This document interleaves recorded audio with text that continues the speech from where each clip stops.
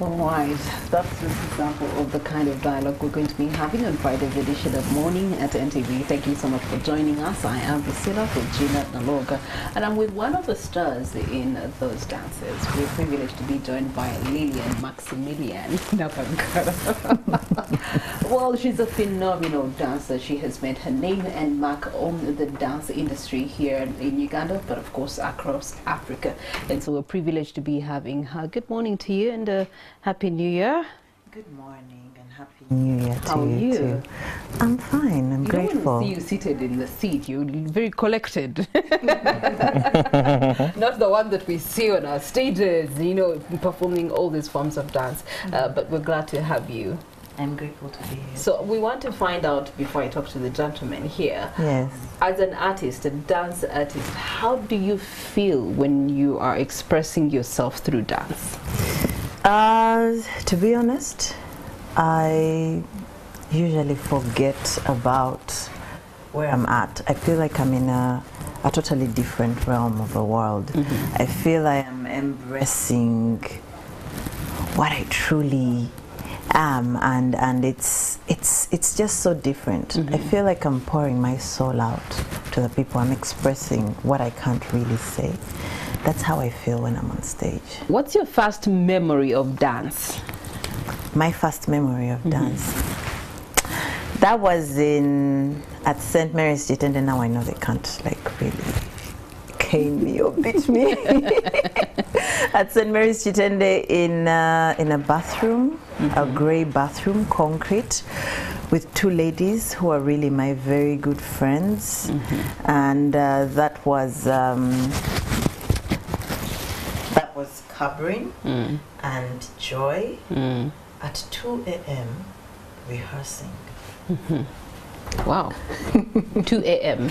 Yes. Okay. Rehearsing and just having so much fun and using a stolen radio that is very illegal in school. and being too serious at the school campus just to avoid being caned or being punished for doing that. Wow. Yes, so we used to rehearse in the night. And my other vivid memory was when I was about 8 and my uncles held a camera, one of my uncles, and I was dancing to, I don't remember which song. All I remember is that I was wearing a blue t-shirt and black trousers. And I was turning my legs from one side to another, and he still has that recording. And I told him, you know what, someday I'll need that recording because I know, I feel something. There's something about this dancing thing that I'm doing. Yeah, I will need it to show to the world that it was from within. And what has enabled you to stay ground in light of the fact that it's something that has not really been previously appreciated in Uganda? Your parents, I'm pretty sure, were not agreeing with the, you know, the direction of life you were taking. And so amidst all those turbulences, how did you manage to stay strong and stand your ground that I am Nabaggala and I am going to dance? Coming from a background that is very formal, people have corporate jobs. I've been in a corporate entity before and quitting my job and deciding to dance and having graduated, and now I looked like a time waster. It was tough. It was really tough, but in a nutshell, I think I had a very strong support system of friends and people I had met who had already walked miles, and they saw something in me and potential, and for me that kept me going. It was painful, of course, that family was against it. At some point I was not talking to them for a period of time because there was a form of rejection, but not all of them. There were some who really supported me. They're like, this thing that you're doing, we don't understand it, but we're with you. But we're with you, you know. So having that support system and them also going through the same situation, and us having that community that believed in what we were doing We didn't know what was coming. We didn't know what was going to, I didn't know I would be. I had a feeling and I knew that it was bringing something to me, but I didn't know it would come this far. Yeah. It's just having that hope and faith and having a vision and knowing I'm sticking to this, but I know it's not a wastage of time. So me having people I looked up to as mentors who had made it already, and understanding that I'm also on this journey with them, and there's something I usually call the people you surround yourself with are either going to make you or break you. So they were very honest with me throughout my journey to date, and I think that is what has kept me going until I had to, like, they got to a point and I'm like, okay, now you have to be grounded. We're not going to babysit you. Like, you have to believe that what you're doing has substance, what you're doing is contributing something to the community, and it's not just about you. And for me, that's what keeps me going, really. Wow, that's a powerful story. And why do we bring this to the platform? Because there's so many young people who are struggling with certain passions. But those passions are not generally acceptable by the bar. But then again, at the same time, if you invested in that passion, it can actually become something. And why do we also focus on dance? People, especially in Uganda, we think, okay, we have given a leeway to music. Okay, maybe you can make something of yourself through music. But the other forms of dance have kind of not gotten the same oomph and push, which brings us to Edwin Mukalazi. He's a script writer, he's also an actor, but he's also under the UNCC, and he's able to defend the case for dance. Good morning to you, Edwin, and you're most welcome to the program. Good morning. Okay, then we also, of course, have the usual suspect, Andrew Kaggwa from the Daily Monitor. He's also one that has pushed the likes and crafts of Nabaggalas of this world to be able to get a spotlight in regards to exposing their form of art and having it exploited by others. And that way, other people pick interest. Like, there was this girl you wrote about, you know, things like that. So thank you so much, Andrew, for the work that you do to support the craft. Now, talking about this element of performing arts, Edwin, it is one that has been there with us from our traditional days. Dance has been part of our cultures, our customs, the different traditions in different cultures and tribes in Uganda cannot do away or do not exist if you remove dance from them. So let's talk about how this particular art in Uganda has been appreciated and developed over the course of time. Thank you so much. Like you've mentioned, there are different forms of dance, and depends on what someone is interested in. We had cultural performances. Uganda is rich. I know we've gone for festivals, and we are one of the countries that never run out of content. Every day we have something new. Today we have Ronyege and Togoro. The other time we have Baxi Mananka Samogola. The other time. Because I know Maximillian does contemporary, but she's also big sense cultural, traditional, and it's beautiful to watch. But it has evolved over time, some for the better, some for the worse, where some people, one day I was with Ashraf Semogere and Sam Okelo. And Ashraf was telling Okelo, now you are Mcholi training Maxim Panaka Samogo. So they had a quarrel. And it's like me going to train Ronyege and Togoro, ding ding. Basically, I'll miss out something. Definitely. So we've had our cultural dances at least a bit watered down. Same for a few guys, the likes of Watimon. If I know I'm having dances from the north, I look for Watimon. If I know in the central, I want authentic, then I look for Nanduja. You get? Yeah, some are really upholding it.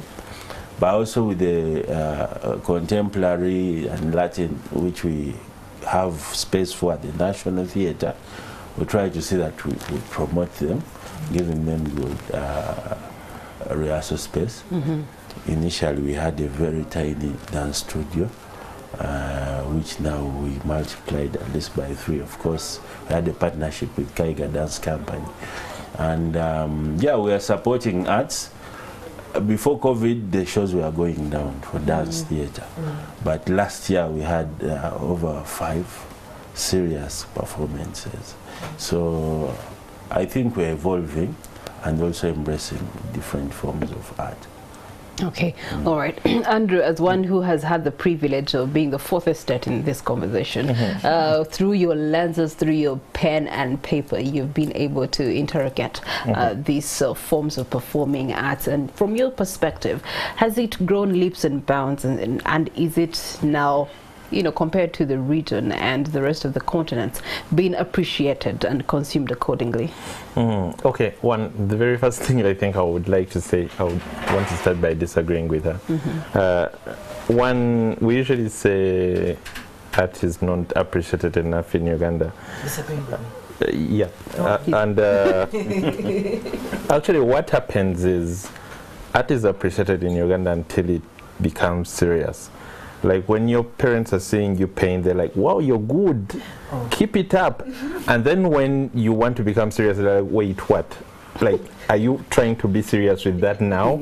That's when they start having a problem with it. Most of the times when they see you dance when you're growing up, they're like, yeah, keep doing it. Actually, at times they will even pay for you to go for classes. Until you start becoming serious with it, they're like, now you need to become serious with your life. Because this does not equal to seriousness. Like, we need to become serious. We thought that was just a phase. Wow. And now you're trying to live that life. So like that's how it is most of the times, because it is the same thing even when it comes to writing. Like they're okay with it when you're just doing it, you're writing things and they're in the papers. Like, actually my son the other time wrote an article and it's in the paper. When you tell them you want to actually write, they're like, but you should be using that writing to become a lawyer. So it's what happens. But on the place of dance, in Uganda, dance has a very weird relationship, I should say. You have part of it that people seem to embrace, and then part of it that they do not embrace. The parts of it they embrace are usually, we are very okay with people doing Maganda. We love it very much.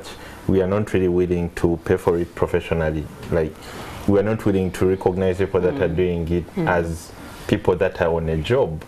Like, we think they're going to do it because they love being Baganda so much, or they love their culture so much. And then for the mainstream, I remember when I was growing up, one of the biggest musical performers was Obsessions, and they were just dancing before they took on music, which taking on music was a very bad idea. But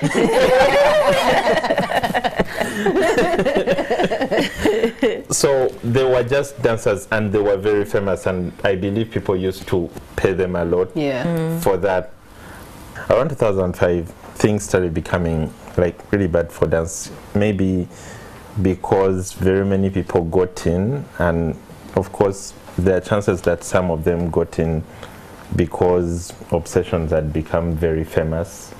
And in Uganda, when things become famous, you attract more players, not necessarily very good players. So we started getting a number of dance troupes that were not necessarily so good, but just showing up to the party. That time I think we had some dance theaters that were good, mostly Obsessions, and I think it's because of their grooming at Namasagali that they did it so well. But then things went bad. Like, people that used to hire real dancers for music videos kind of started just getting a beautiful girl, which is the phase we are still in right now. Like, today people do not know whether they're hiring a dancer or a video vixen. Like, someone hires a dancer and then they're like, I just want you to look good. And the dancer is thinking like, wait, I thought I was here to actually add something to the video. So we got into that phase, and that phase, man, made things so bad because, one, people were being told, we can make you famous by putting you in a music video. So we got very many people that did not really know what to do in a music video, and then there were others that were just brought on board and they were told, you can just shake. And we are literally still there. And of course with that came with very bad pay, because people do not appreciate stand. And then there are those that are desperate, that are willing to do it without pay because they want to be famous. Like, okay, technically that's where we are now. Nabaggala, what is the role of dance, especially in the modernity of performing arts, and in light of what Andrew has just talked about? People seem to still have minimal appreciation of what dance is. So talk to us about what dance is and what is its role in this nature of industry. First of all, dance is very broad. It's not just about entertainment. It's a tool that can be used for so many things. It's therapy, it's informative, that is through dance theater, but also it is the only form of expression that does not require verbal use. It's the body speaking. It's an interpretation of emotions. It's an interpretation of culture, of things that we cannot say but can express and can portray based on the feelings that we have and based on information that is being said. Dance has a very strong core in performing arts, because it's an element that will highlight what cannot really be, I could say, expressed, or what cannot be brought to light. Some things are very sensitive to be said verbally, but through dance they can easily be informed to an individual. Take for instance topics like colorism. It's something that we look at in society, and it's normal to just tell a child, you know, but it emotionally it's affecting the child. That is already mental health. Mentally it's affecting them, and as they grow up, you look at someone you are with in school who had a different complexion. Is when as and when I can, yes, you know. So at the end of the day, how do we talk about things that are sensitive in society without necessarily slapping it in people's faces? How do you gently transmit this information to people for them to understand how these people feel? If I go on TV and I'm like, oh my God, they told me to bleach my skin, my mom used to make me feel like this. Like, that is being babyish. But if I would express it with just movement and expressing the feeling of anger and pain, and maybe using another form of art, which is visual effects, my skin peeling, then someone would feel something on the inside that they can't explain, but through the movement that I have done and using other art forms, I have transmitted how those people feel. In a nutshell, that's all I could say. That is what the importance of dance. We transmit what can't really be said, and it's also therapy. When you go to some communities, when people dance, the way they perceive themselves changes, you know. They gain confidence, but also for some organizations you're called to read about what this community is going through. It could be a company, it could be an organization for women or children, and as a dancer you have to read and then understand. In my dance it's usually like a class. What activities am I going to add to this class that are going to help these people target this and this and this? What do I want to find out? And that is when dance goes deeper into therapy. What tools am I going to use for these people to be confident enough to speak out? What tools am I going to use to engage with these people and understand where they're at in their timeline, things they can say freely as they're playing these games that I can get in my head and then write in my report for the client to understand, that they won't sit down and tell the boss, you know what, I'm going through this, you know.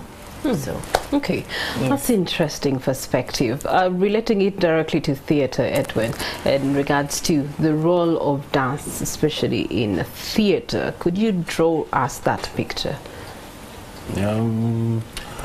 I've seen productions where we were using a lot of dance. At least Alex Mukulu does it a lot. And in the current situation, I've watched one by Philip Luswata, which was about Shame on Your Hands. Yeah, Shame on Your Hands, about how ladies sometimes men go overboard, and he used a lot of dance and choreography and music, and it gives you a different perspective. First of all, Philip Luswata as a mostly writes comedy. Then he has this other touch of it. Actually, if you asked me 2 years ago, some of the best productions, I'll pick that. I think it's because of dance. Yeah. Yeah, so dance kind of unmet. Some of the comedians that we know, that we like stand up, that we really look up to, or that can hold an audience for a longer time without getting bored. If you have singing and dancing as part of it, trust me, it is going to be a different performance. I've personally used it whenever I'm doing a one-man show and I get Uncle Walter on board. Of course, the strength of dance actually came more to my attention during those shows. Because what I used to do, I do like 40 minutes, so I want a breather, I bring in the dancer, then the energy shifts. By the time I come back to do stand-up, like no one wants to listen. So now, the best way was to see how does it look the same production. It's not now we are finished. Stand up, now we are doing dance. And I've also seen it in the theatre legends that are at the theatre, where we collected a lot of Christopher Mchivis of this world, the Chevians, the Nandu Jazz. Normally, in the middle, before the intermission, they play heavy drums and performance. By the time the play resumes, your energy is now on something more. So to get me to settle is going to be very hard. Yeah, so... But another thing I've seen about dance in theatre is it's sometimes it's abstract. A layman cannot follow. Remember when I just come to watch things at the theatre, I would sit, I'm yawning, Trying to decode. Exactly. Then the guys you came with, because some were students of dance in Makere, you sit there and say, oh, okay, I think it's interesting. But when I relate, those are like 10 years ago, now I can sit through and follow the piece, and I can watch rehearsals and still want to watch the play, because every time I watch it's a different kind of production. Actually, the productions Lillian last did at the theatre, there is a narrative you had about it.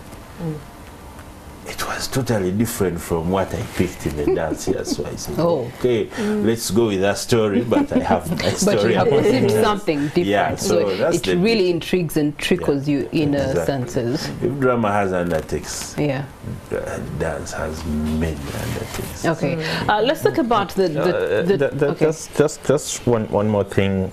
Like one thing people do not really usually pick about dance and performing, that's theater and film, is that one of the best ways to understand your body and interpret emotions is through body movement. The way you move when you're annoyed is not the same way you move when you're happy. So most of the times when we do not do it in Uganda, of course, we do not teach our actors to dance to help them interpret different emotions, but most of the times that's how it's supposed to be.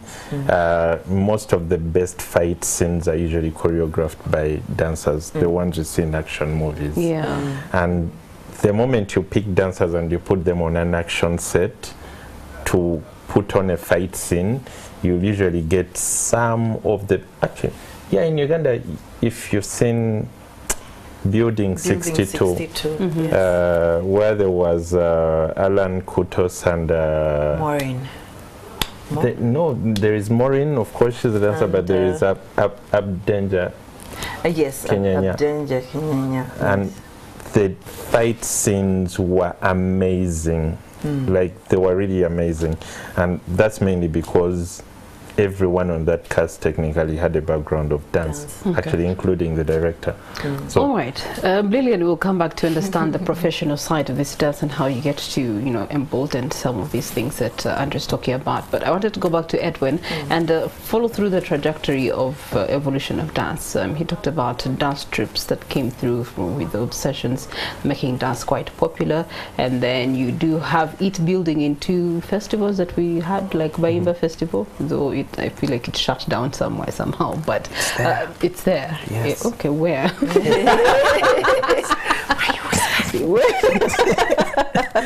Editor here knows where it is. Yes, and so we want to find out, how have those influenced the appreciation of this performing art? Of course they have. Obsessions came with its kind of dancing, like Andrew mentioned, but now people have taken on something different. I remember those days when you wanted to learn how to dance, you'd watch Channel O, watch those moves, Yamagenda. You repeat until you nail it, or until you think you have nailed it. Sometimes I tell people I choreographed dance in high school and they laugh. They say, wow. But it was a matter of watching that and replicate. But now I think the evolution has come in where people have to write scripts, synopsis of their performances, which wasn't there. I remember when I just joined theater, we had the LXDs and all that. You would still see that Channel O kind of thing. But now at the theater, let's say there is a contemporary dance show. First of all, you are going to expect like 2 months of guys really doing rehearsal. Then you're going to see guys are composing music for that particular. It's not getting a DMX song, put it there, because it's not actually going to go anywhere on social media and all that kind of thing. Then you're going to see some of them go to the extent of hiring actors if there are some emotional parts in it where like, you don't need to talk. Yeah. So I've seen a shift from just watching something, we replicate Jabasi Maimbichi and do it. Now I've seen people personalize a script and I've seen it come to life.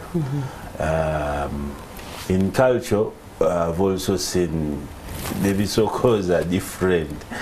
Like I can watch Baksimba 4 times by different, by Nere, by groups, by what, and it is a different kind of performance.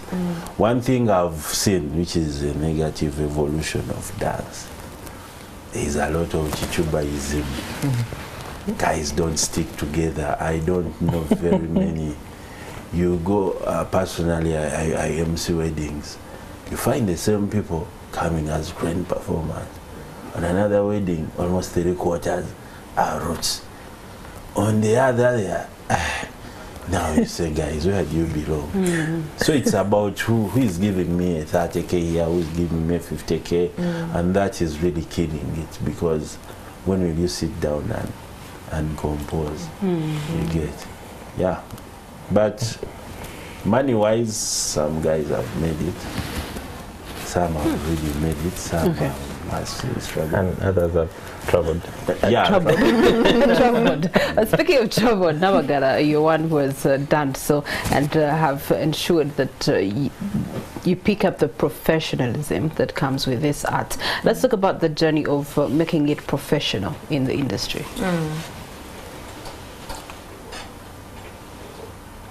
My journey. It started with understanding that I think having a corporate background helped, because then I realized, okay, if I've decided to do this professionally, I need to treat it like a job. Okay. When you're working in a corporate company or any job, it's 8 to 5. What should be the difference between something you're very passionate about? 8 to 5, you're not passionate, you're working because you need the money, for most people, you must say.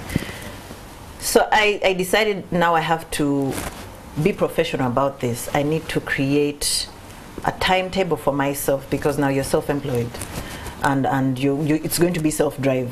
The effort you invest in it is the effort, is what you get out in most cases. It's like, okay, now I have to create a timetable. I have to, most of that came from the things that were demanded from me. Oh, you need an invoice, you need a quotation. I was like, okay, it's just kind of similar to, so I would pick like knowledge from the work ethic that I had and added it to that. I was like, okay, now I need a logo. I will need to create a website.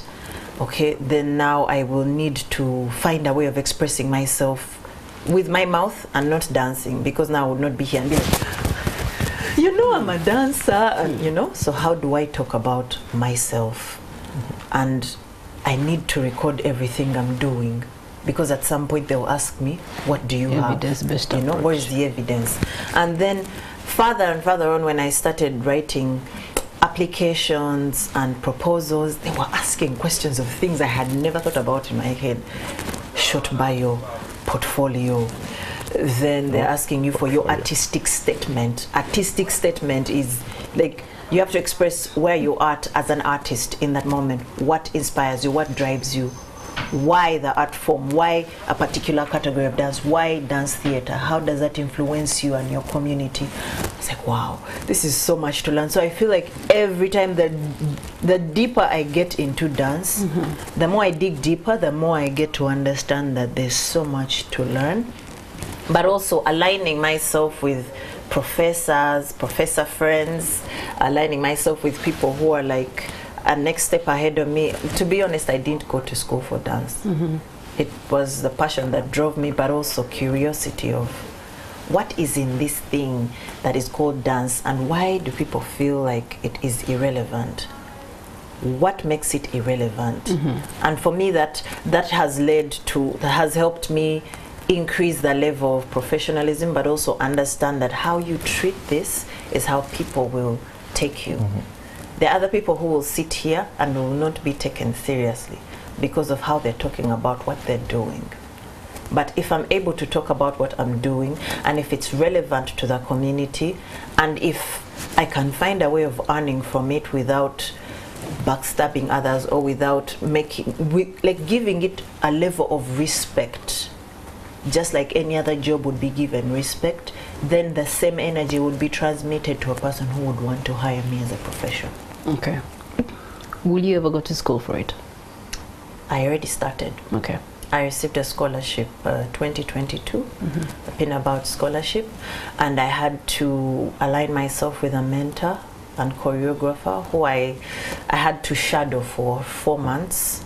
And I'm very grateful that that journey started, but I've also worked with universities, the New York University, Maryland University in Washington, and New Zealand, Auckland, and Macquarie University to do research.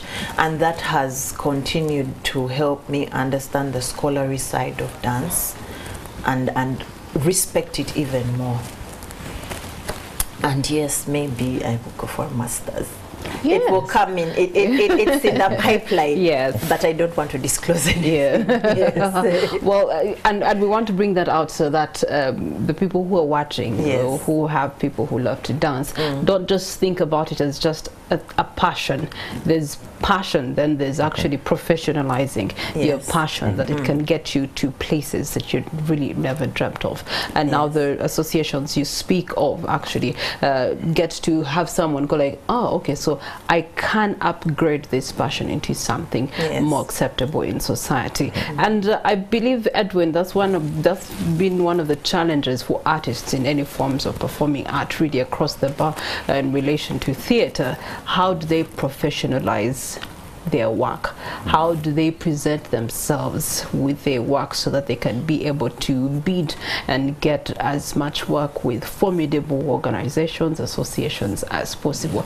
And you know, under the center, I know that's been one of your mandates and drives in most recent times. What has been the reception of artists like Nabaggala in making sure that they streamline themselves to be accorded the respect of their performing art as it should be?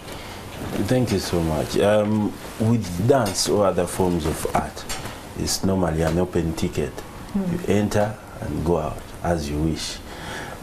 So the likes of Nabaggala got the passion, got the space, and so they need to climb.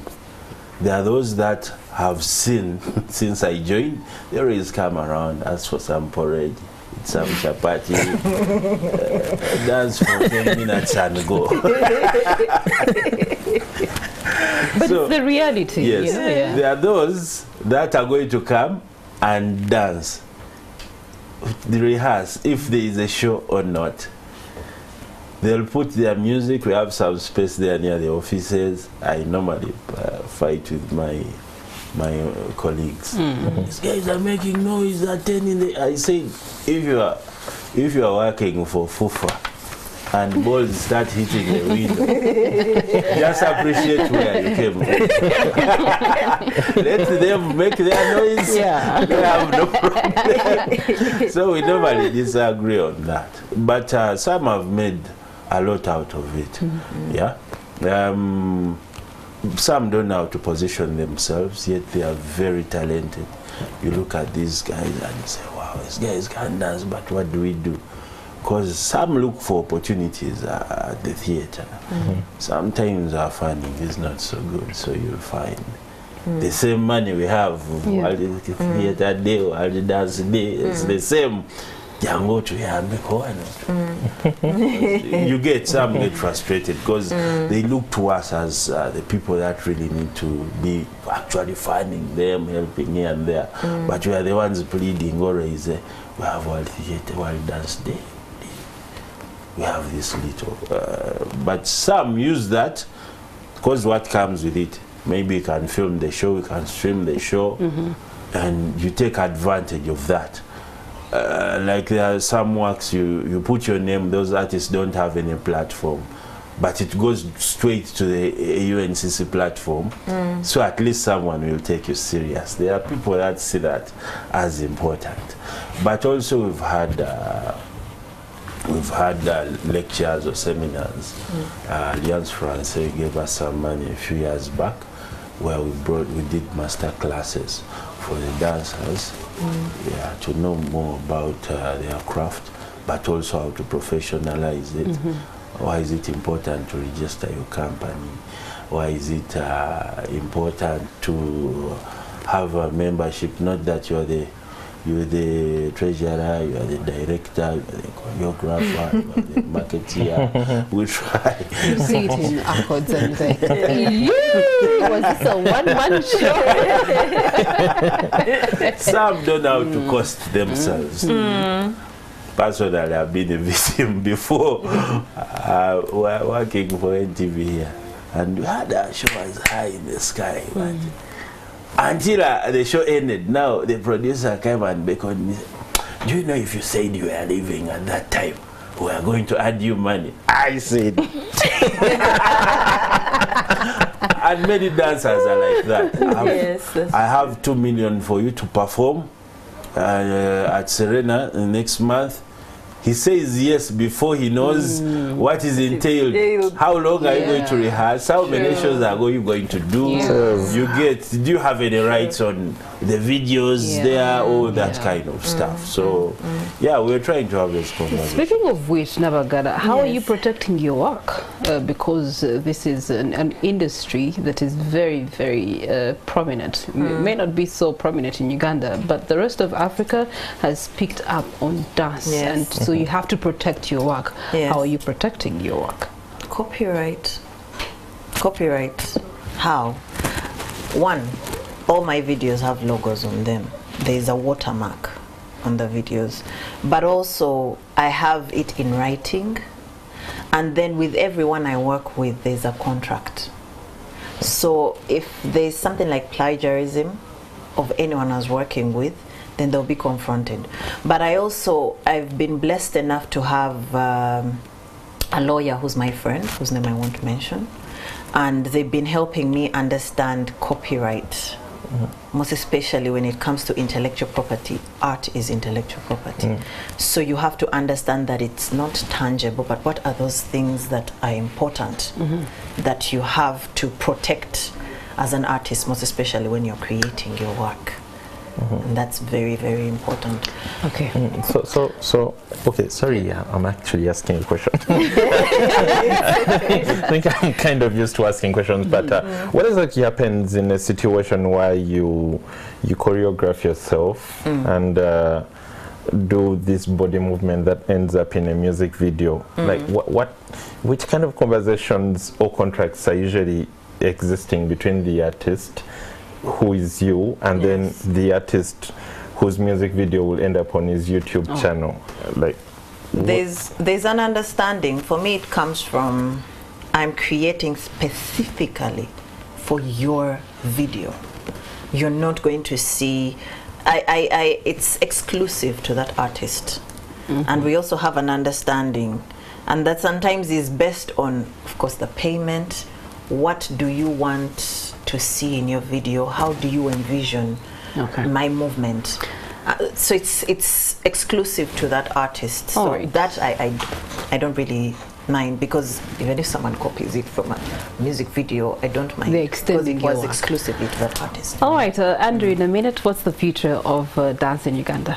I think the future is bright, but dancers need to help us help them.